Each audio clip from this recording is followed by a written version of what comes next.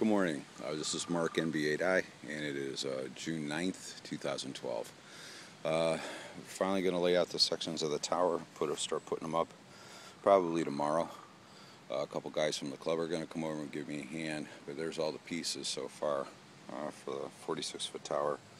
We've put in a hand crank, so crank the tower up and down. The tower is obviously a tilt over, which is a good thing because then I can work on it by myself, or at least reasonably by myself.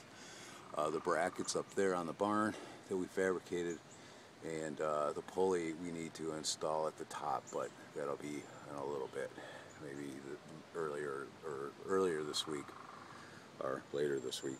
And that's about it for the moment, so stay tuned for more exciting action.